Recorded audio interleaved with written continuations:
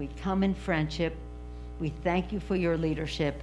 We want the world to recognize that.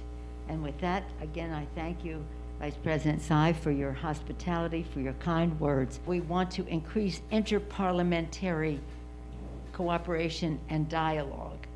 And we do so at a time when our president has put forth an Asian Pacific initiative, which we support, and we want to be specific in terms of how we work with Taiwan in that regard. We talked about the economy. Thank you for bringing up the CHIPS bill.